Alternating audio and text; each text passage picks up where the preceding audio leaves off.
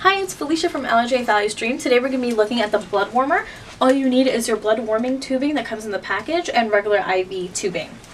What we're going to first do is load the cassette into the blood warmer, and you do that by just lining it up and pushing it in. You know that the top is up because it has a sticker. The bottom doesn't have a sticker, that's how you know. This side is the blue side, and that is for cold. And this side is the red side for warm. So that's how you know. And this comes with a cap. And we're just going to clamp everything off so that we won't get any leaks. Next, what you want to do is spike your bag of fluid and take out all the air.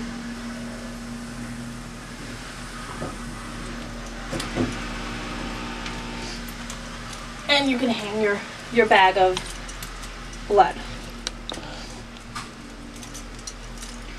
And what I'm going to do is I'm going to prime the tubing so that there's no air in the line. And we're just going to connect it to the cold side.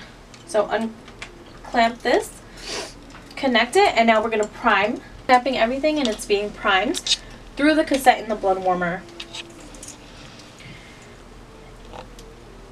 And this tubing needs to be upside down when primed. So it's normally like this, we're holding it upside down.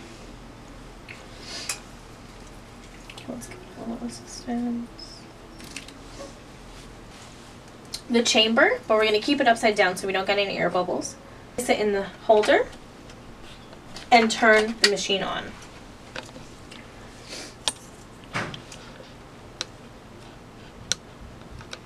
You can see the temperature is set at 41, and right now we're at 35. You just